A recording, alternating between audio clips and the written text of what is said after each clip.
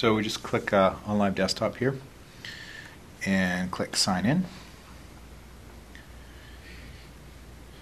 And usually takes about 8 to 10 seconds to load. There it is. So if I go into some samples here, let's bring up a spreadsheet's interesting for a minute. So here's a great spreadsheet, and imagine a spreadsheet like this. If you ever looked at this on the phone, I doubt you're going to get all the blues and the grays to really work correctly. But here it is. I can work in a spreadsheet, and same sort of thing. I'll bring up the keyboard and then start to make some edits or whatever it might be. So that's great. So other productivity apps are pretty cool. Let me just close the keyboard. So I see you have the desktop too. So is the standard environment going to be a Windows desktop where you can open the programs manually? This is the environment that's going live on Tuesday. And so, but it's not just Windows. It's all the enhancements of the touch window. Mm-hmm. So you can, you get the pinch and the zooming, and we've converted all the gestures and so forth. So it would be like having a Windows tablet.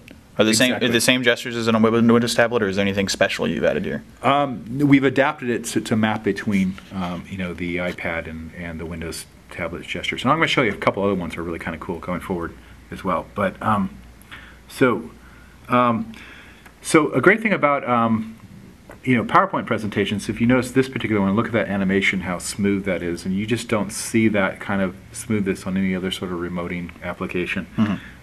And so what's quite incredible here is you can imagine is that I'm given a presentation, and this presentation is not that interesting in the middle here because they've got a bunch of dead screens. Oh, there it goes. There it goes. Oops. But